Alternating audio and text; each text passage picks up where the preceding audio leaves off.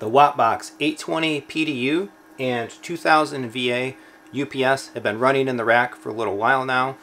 All of my audio, video, and home theater gear is running off of this power management system, this power delivery system, and this UPS, including even the amps and everything like that.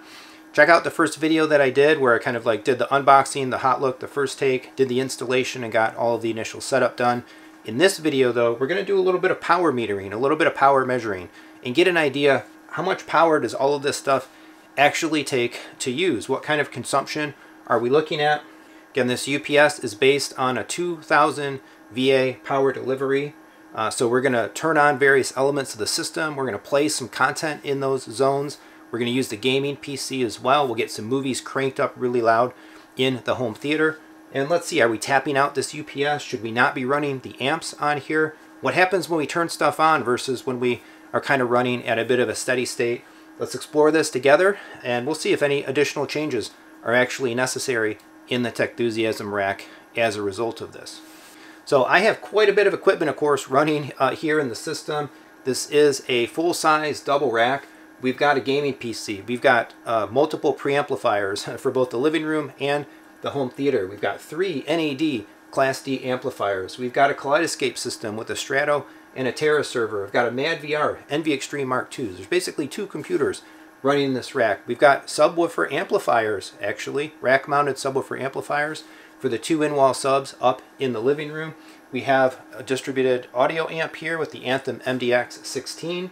We've got Control 4 stuff. I've got my Umatello in there and all of the Ubiquiti networking equipment. My living room setup is also power extended down here to the rack. So the Apple TV that's up there, well, as well as the home theater's Apple TV that's in the rack. My Nintendo Switch, right now the PS5 Pro is still up there as well. And that LG television. All of that stuff is plugged in here. And of course, per the original video, we have a 20 amp dedicated circuit, properly wired, providing all of that juicy power to this rack. And so, let's again see, are we overloading this thing? Is it too much demand? And how does it all work out? So, I will point out right now, we are running okay. And nominally speaking, kind of steady state with a lot of things turned off.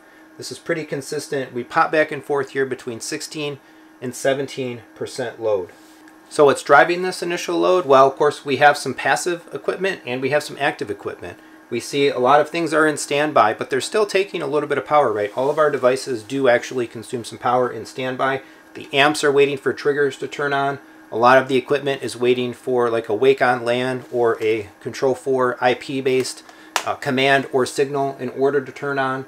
So all of that stuff, though, is actually off at the moment. The things that are actively running, though, the things that are actively running is the Synology NAS. That's a DS1812 with 7 of the 8 hard drive bays occupied. Of course, all of the new Ubiquiti equipment is running in the rack right now, fully powered on. That's the cable modem.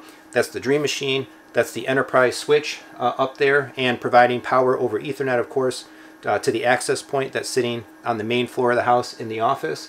The Kaleidoscape Terra is running. That's an always online device, always ready to connect to Kaleidoscape servers, get a download trigger, bring movies down, stuff like that.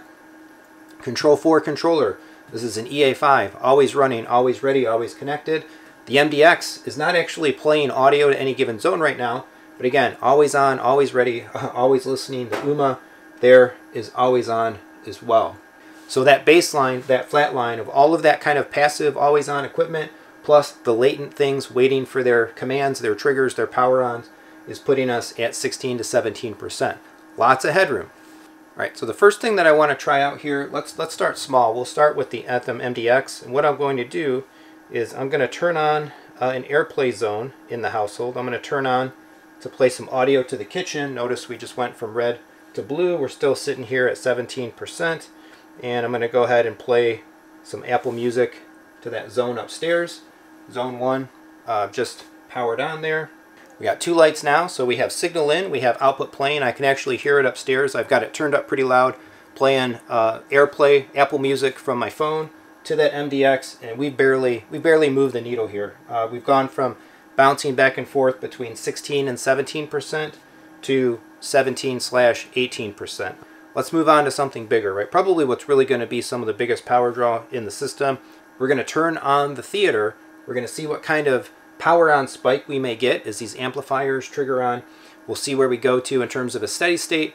And then we'll start some playback of a movie in there. And we'll crank up that volume pretty loud, really get these amps pumping out some power.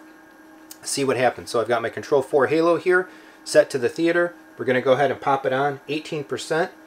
Power on spike 20, 24, 25, 40. Now the amps are kicking on 75.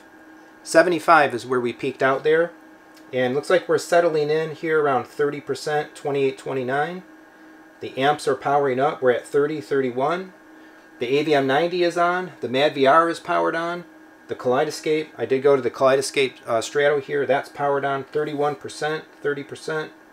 The projector is turning on. I should note, though, that the NZ900 projector in the other room and the 4 SVS SB16 subwoofers that I have, they are not on this UPS, and nor are they even on the same circuit. Again, 20 amp dedicated circuit to the things that are plugged in through the rack, and that other equipment over there in the theater room itself is not plugged in on the circuit. I actually have a separate dedicated 20 amp power delivery power circuit for that room on its own. So we've creeped up here a little bit more. We're at 37. At this point, I think everything should be on. We should have picture showing in the other room. Again, 37%. Steady state, navigating the UI. No audio playing. Of course, it's silent in the room right now. It's just sitting at the Kaleidoscape movie wall. 37%. I'm going to start up a movie, and we're going to crank up some volume. We'll see what we can drive this usage to. I think it was interesting, though, that we did pop up there, right? 75%. A little bit of a spike. That's these amps turning on, getting some initial, I think, some power draw, filling up capacitors, right? Filling up some power reserves, everything that they need to do. I think that begs one thing that actually could probably be system optimized, which is if you have multiple amplifiers, right, or you have some ability to kind of delay the turn on of your devices versus everything kind of powering on at the same time and like rushing its initial spike of power on to begin with. It's good to have some good to have some delays, some sequencing and some delays of that. I think if we would have turned the, say, other components on, waited a second, turned on amp 1, waited a second, turned on amp 2, we wouldn't have peaked up to anywhere near, I think, 75%. So that's one of the things that I may end up doing actually. With the WattBox 820, I do have individual like power outlet control. Maybe instead of triggering the amps off of the Anthem, I may be able to actually like trigger them or control their power state with Control 4, add some delays that way programmed in. But we'll see what happens there. In any case, let's get a movie started and let's see what kind of power usage load we're putting on this thing when we're actually watching a movie. All right, here we go. I got the scene started in the other room there. You might hear a little bit of noise, a little bit of rumble in the background. I went for something bombastic, Ready Player One race scene, and we haven't even moved the needle. We're playing audio at a decent listening volume, let's say, in the room over there. We're at 37, 36%, 38% top load. Now I'm going to crank it. I'm going to crank up our audio. For reference, we are at minus 40 on the Anthem volume. I'm going to get this thing down to probably a good minus 10.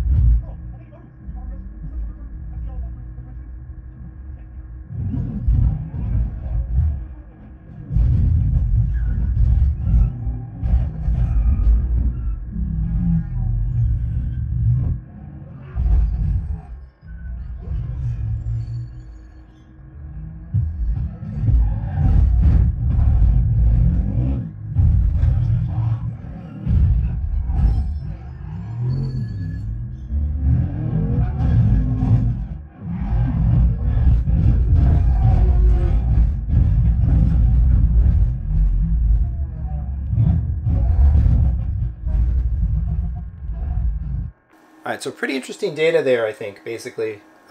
It really needed some significant volume increase before we really even started ticking up much on the load there. As we went from minus 40 to into the minus 30s, we started maybe getting a little more towards like 40% load, a little more over 40% load. Definitely once we got down to -20, we were seeing some spikes. And then at -15, certainly -10, that's way louder than I even listen to the system. I don't think I would watch a movie at -10. -15 maybe if I'm by myself, -20 if I'm with the family. But our highest peak there, which I think actually corresponded in the Ready Player One sequence with the Tyrannosaurus Rex stomping down his foot, I could definitely hear it. It was loud in there. Everything in here, in the room adjacent, is shaking and rumbling. We didn't even hit 70%. But I think it is a good lesson, though, that if running so much as I am on this single UPS, I think I would need to be careful about multi-zonal use, perhaps. Doing something loud and very power consumption, maybe high-end PC gaming loud in the living room, at the same time somebody is in the home theater blasting something really loud. Might need to be a little bit protective against that. We could be peaking out some load. But let's actually see what the living room pulls when we set it up, run some stuff in there. All right, first in the living room, we'll test some media playback, then we'll switch over to the gaming.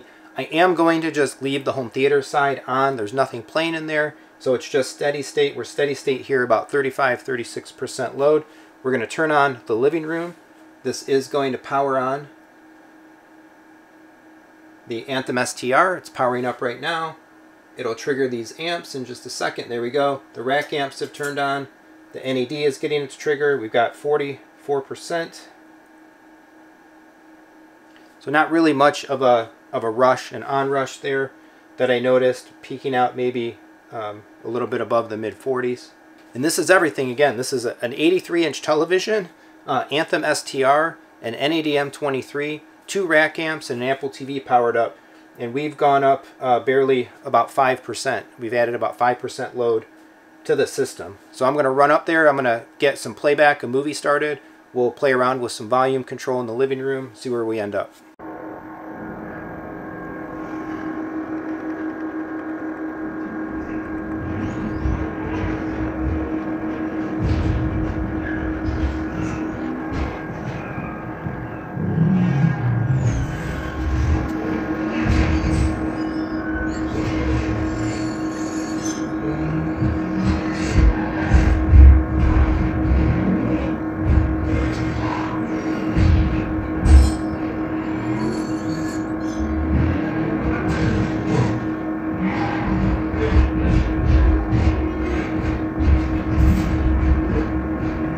Alright, so there you saw some Ready Player One playing. That was using the Apple TV, not the Kaleidoscape.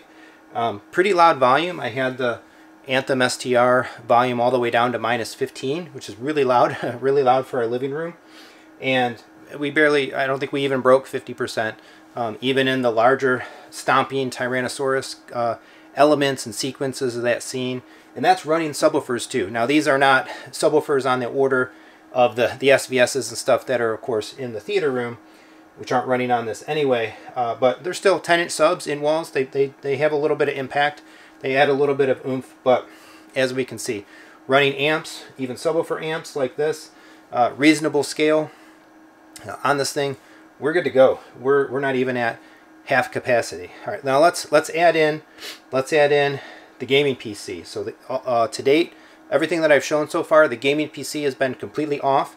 Per my using the gaming PC as a console in the living room type videos, I completely remove power from the gaming PC when it's not in use. So we're going to turn it on here via Control 4, which is going to restore power to the outlet that the PC is plugged into. It's going to boot up, and we'll see where we end up for power onto the computer. Then we'll actually run a game, like a high-end game, 4K, high settings, 120 FPS, high GPU utilization, and we'll see where we get to. So let's start it up. I just heard it click. 43, 44, 45, 46. Topping out, oh, 70. Ooh, PC's pulling some power now. PC is definitely pulling some power now. Back down to 45, 46. So I think that PC has an 850 watt power supply in it. That's a 4090 GPU. That's an Intel 11900K CPU. So we're 52, 53. This is definitely going to be something that's going to take some more power. 60s, in the 60s, everything just kicked up there. Now we're in the 60s. Windows is booting. Things are still kind of starting up. I'll be back in a few minutes. We'll see where we are steady state, and then we'll get into a game. All right, so here we are, steady state with the PC. It's all booted up. It's basically sitting at the Steam big picture mode, launcher view. and we're in the low 50s, between 50 and 55%. It's going to be really interesting to see what happens if the next PC build ends up down here on this UPS 5090 computer, a 9800 X3D CPU, probably looking at like needing to step up to like a 1300 watt power supply. We may be tapping out, or we may end up in a situation where we can't be doing loud home theater watching and PC gaming at the same time. But again, steady state, right around 50% now. After the boot up, we saw some pretty big spikes there. I'm going to go back upstairs really quick. I'm going to start a game. And here we are in-game up there. Spider-Man Remastered, maxed out, running like 120 FPS, ray tracing turned on. I got Peter Parker, Spider-Man sitting kind of up on the side of a building, looking out over the city, all kinds of lighting effects, stuff like that going on. And we're pretty much set here at 65%. 65% power consumption. So in-game versus out-of-game, burning an extra, putting an extra 15% load here on to the UPS. Unfortunately, I'm home by myself recording this. I prefer to have my son actually playing a game, moving around in the environment, having some audio things, more audio cues and stuff going on. But hey, I do what I can do. So that's where we're at. Apologize if the noise, fan noise, made this a harder video to watch. I'll see if I can do anything in post to reduce some of that background noise. But we got a lot of stuff with fans going now, especially the PCs burning up there. The switches, the NAS, the UPS itself makes some noise. It's getting hot in here. I can feel this room, getting warm anyway. I can feel this room starting to heat up a bit. But so what did this tell us? Well, I guess it tells me I'm pretty happy with this WattBox power stuff.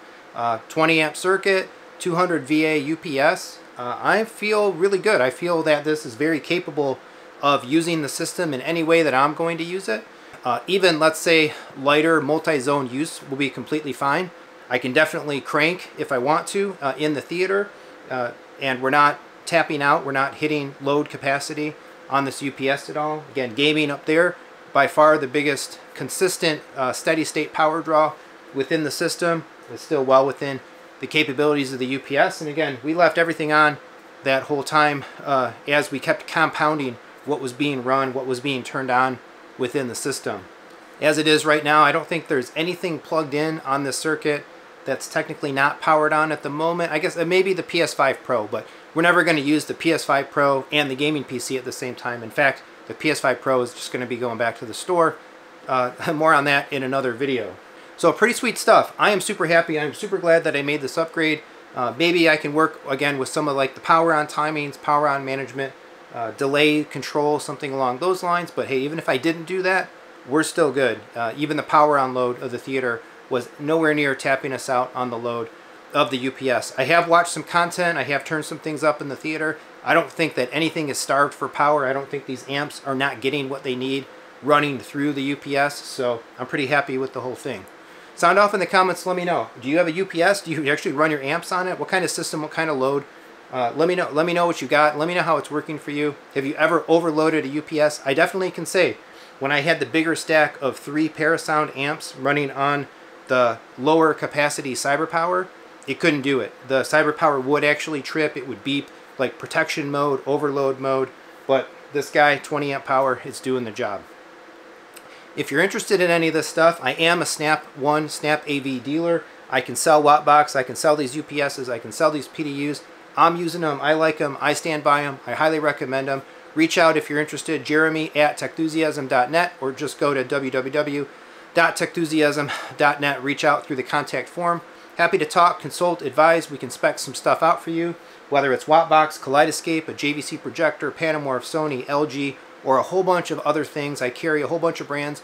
Happy to give my guidance, happy to give my advice, happy to give a recommendation. And if I can't help you, I have business partners like Audio Advice and others that I can directly refer you to that can.